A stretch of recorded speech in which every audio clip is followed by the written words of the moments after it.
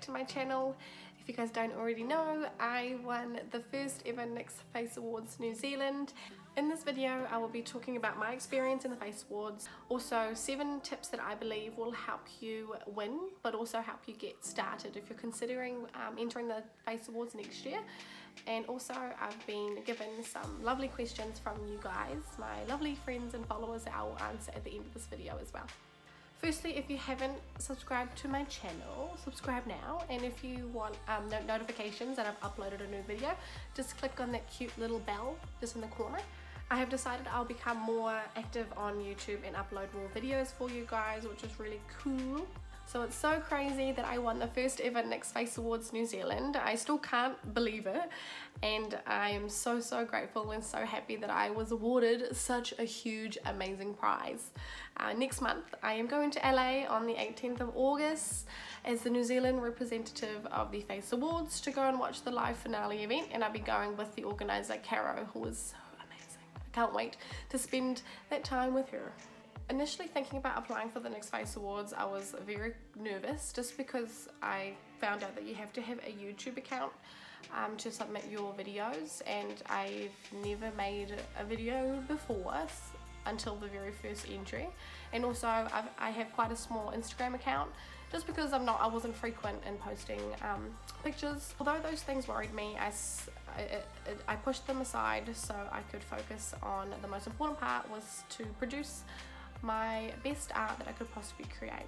So I started up my YouTube channel in April so I could submit my entry look. It was quite hard editing the first video, and it was really nerve-wracking starting up my YouTube account. Someone that really helped me and became one of my biggest motivators during this competition was the last year's USA NYX Face Awards winner, Jessica Khalil.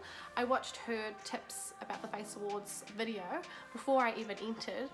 I thought it was a good idea just to see what she thought were her main points and her main tips before entering the Face Awards, and it really helped me, and I'm so glad that I watched that. After watching that video I felt so inspired, so motivated and so eager to get creating, and I just pushed past all my nerves and just went for it. I will be mentioning a lot of her tips that are in her video. Jessica is so amazing. If you guys want more inspiration from her, go over to her YouTube and watch her NYX Face Awards tips video. Also go over to her Instagram, Gorgeous Effects. She has so much amazing work you guys can have a look at. So now I'll be telling you my 7 tips I believe will help you guys when entering the Face Awards next year. So tip number 1.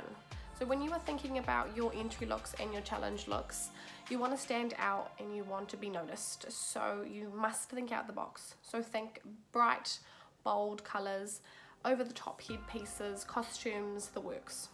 You must remember that you will be judged mainly on the makeup, so put all your time on your makeup application.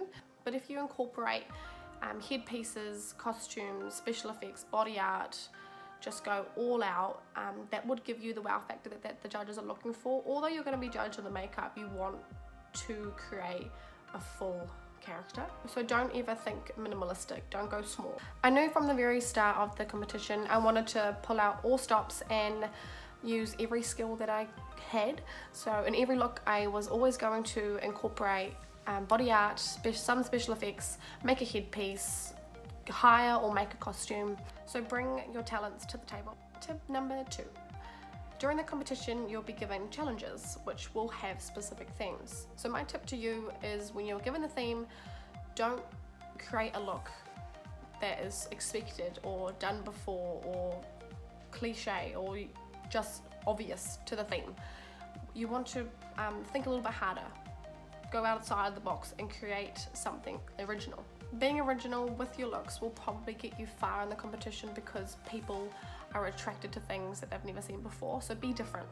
Also, when you're thinking about your concept of your challenge, think about the overall composition of the photo. So what I mean by that is that does it look good zoomed in and zoomed out? So if you make top 30, top 15, etc., NYX Cosmetics Makeup will create a collage with all of the other contestants, and you'll be like a really small little photo, and you want to stand out amongst the rest. So it'll be you with 29 other contestants. So you want your photo to stand out even if it's really small. So make sure that your look looks amazing. Big, small, zoomed in, zoomed out. Tip number 3. Tell a full story in your looks.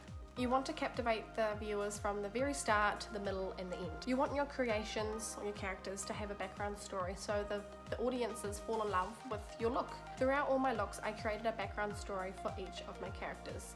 It's like watching a movie, not just looking at makeup. Tip number 4, prepare yourself now. Make sure you have a good quality camera or a phone. So I use my iPhone 8 Plus, which is this one that I'm using now, on selfie mode, and it looks pretty clear to me, so it was nice and easy for me just to get a phone and pay it off. And make sure that you have a good lighting setup. So throughout my my first looks, I borrowed a ring light from a friend, and then in my last looks I finally got one from my boyfriend for my 21st, and it's the best thing ever. And in the same tip, familiarize yourself right now with video editing. So video editing was by far my biggest struggle throughout the competition because I didn't prepare myself earlier. I just got chucked straight in the deep end, edit this video, etc. So I use Adobe Premiere Pro, and only now I've got the hang of it. So if you start now and get practicing, then you'll be ready to go when the Face Awards rolls on over next year. Tip number 5. If you want to go all out in this competition, I warn you now, it's not cheap. Luckily enough, I have a full-time job, so I was okay but you don't want to settle for cheap and nasty products. You want to buy quality products. You want your work to look professional and industry standard. So I splashed out on good quality products, wigs, headpieces. I bought my phone. Tip number 6, don't alter your beauty. So I noticed when I was looking at the NYX Face Awards looks around the world, most of the winners, or most of the people that went quite far, created really striking, beautiful, over the top, just absolutely amazing characters. So I tell you now, when you're coming up with your concepts, don't alter your beauty, don't make yourself look quite unattractive or a bit off-putting, because people will just scroll right past your photo, or they'll kind of be put off your look. So I'm not saying don't create like monsters and gory things like that, but just still make it a striking character to look at. So work with the contours of your face and work with what you know you look best in the colors. You want yourself to look the best, or you want your model to look as amazing as you can possibly make her or him. And my last tip, number 7, is to have fun. Stay true to yourself and your style. People follow you for a reason, so don't change who you are as an artist. This competition is loads of fun, so might as well get to know your competitors. Be nice and support each other. You guys are going through the same struggles and stresses, so might as well just help each other along. I have to say, I've made amazing friends from this competition.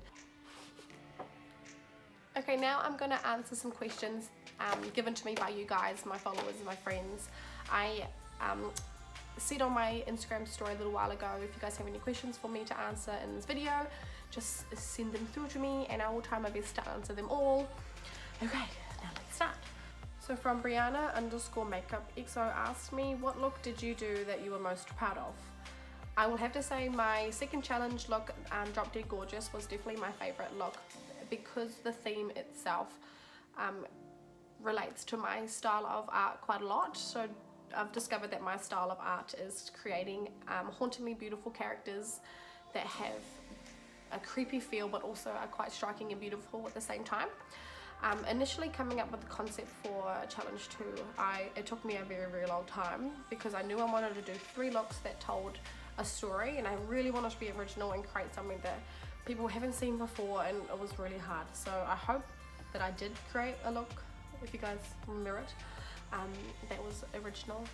So it was really fun creating 3 looks, creating a princess and then a transition character and then that dark queen at the end. It was like so much fun. It took like 2 days to film, so I did the first 2 in one day and then the second in another day. So that was definitely my favorite look from the Face Awards. She also asked, what do you think is the hardest part about the Face Awards?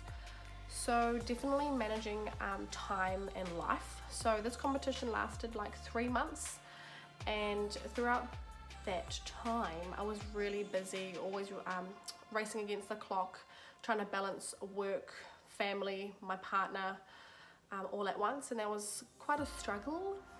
So trying to balance work as well as freelancing and making sure I spend time with my family and my partner was really hard, but you just had to get it done. You had to put all your time and effort into this competition if you wanted to go far.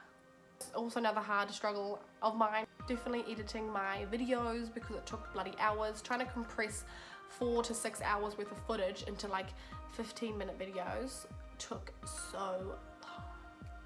So from the beautiful Makeup Madhouse, she asked me, were you nervous entering the Face Awards because you just started your YouTube channel? Did you think that would be a disadvantage? Definitely. So to that question, absolutely yes. I was so nervous because I knew how hard it was to manage a YouTube channel, as well as trying to bring more followers into my Instagram. Another question from Makeup Madhouse is, was it hard meeting all these new people during the finale? I'm sure a lot of people knew you and you didn't know them. Seems intimidating. So I'm not really a shy person, so it didn't worry me at all when I went to the final event and I met new people. So there was definitely random people coming up to me, congratulating me or wanting to talk about my looks, which was really cool. Like, I felt like a superstar or like famous, because people coming up to me and just wishing me all the best. And especially after the final event when I won, it was crazy. I didn't even have time to breathe. I had people coming at me in every angle, and so it definitely wasn't hard. It was really actually so amazing and so much fun. The funniest part was when people were going up to my twin sister and congratulating her. That was hilarious, but they got the gist when they saw me holding the trophy. Makeup Madhouse also asks, what was your biggest struggle? Anything makeup related or personal? So personally was obviously balancing life and balancing time to spend with your family and your partner. It did take a toll. Like, I did have grumpy family members and my boyfriend, things like that. But you just have to tell them that you are going to work so hard throughout this competition. You might not have enough time to hang out with them, but just tell them it's temporary and you'll get back to being yourself when it's all over. But right now you've got to give 110% and just grind it out.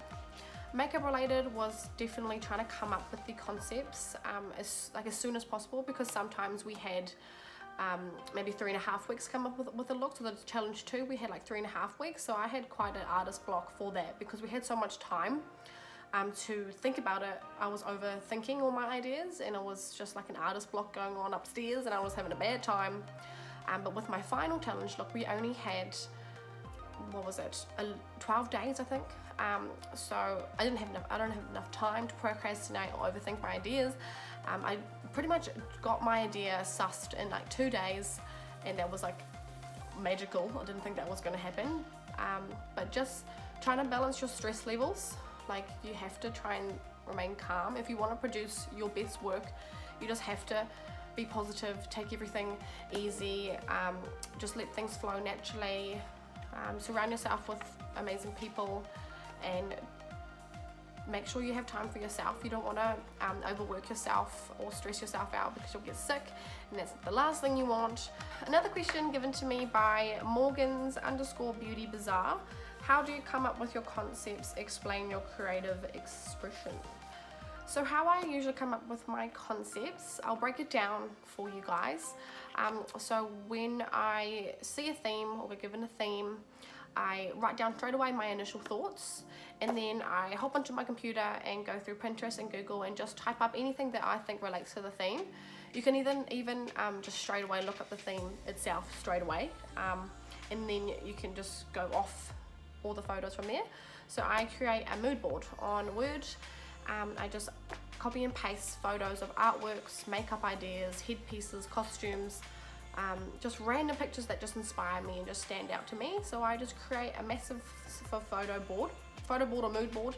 After I have my mood board, I then figure out if I want to make one character, if I want to create 2 characters or 3 characters, and then I go on to the color scheme. So I decide what colors I want for either or of my characters, and then that will help me break down what I'm going to put onto my face or my skin. So I start to think about the mood of the character. Is she a dark character? Is she a happy character? Is she quite a whimsical character? And then I start sketching face charts of the makeup look that I want to do. I start just doodling on my arm and legs about body painting ideas that I'm going to put on my body.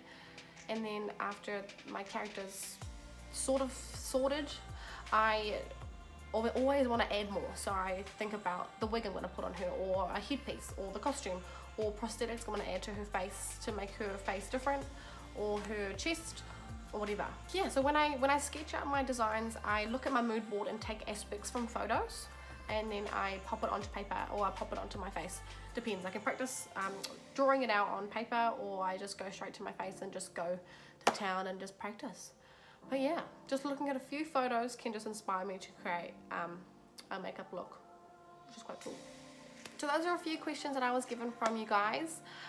So that's it. Those are my 7 tips and my Q&As for the NYX Face Awards. So feel free to message me on Instagram. I'm always here for you guys. If you guys have any questions at all about makeup, about body painting, about the NYX Face Awards itself, anything at all, just fire me away with questions. I am always eager to help you. I really want to inspire and support anyone that wants to do the NYX Face Awards next year.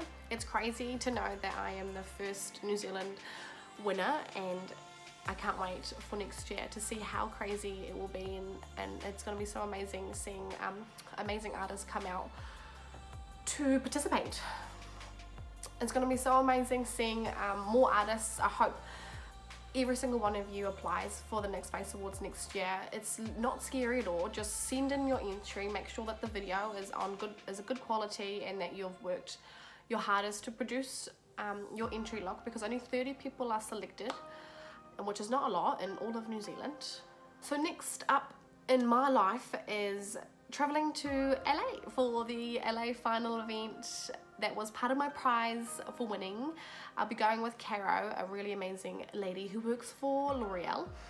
Me and her will be going on the 18th of August, so stay tuned. I'm gonna try my best to make a vlog, so I can vlog all the amazing things that I'll be doing there, and when I go to the live event, I'm gonna just harass every makeup artist that I love and adore, and just say hello to every single person. Also, if you guys want to see a particular makeup look, just let me know what you guys want to see.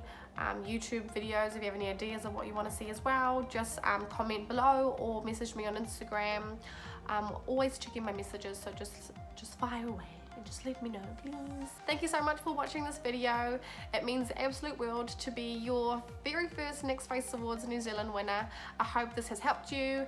Feel free to ask me anything you want. So stay tuned for my vlog to LA.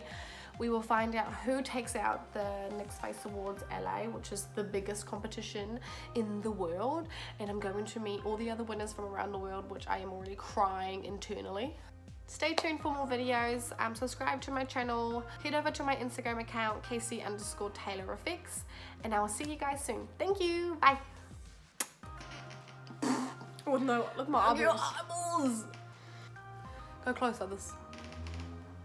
No, I go. Oh god, sideways. You look red. You well? I still have blue from my body paint yesterday. Well done. It's so hard to get out.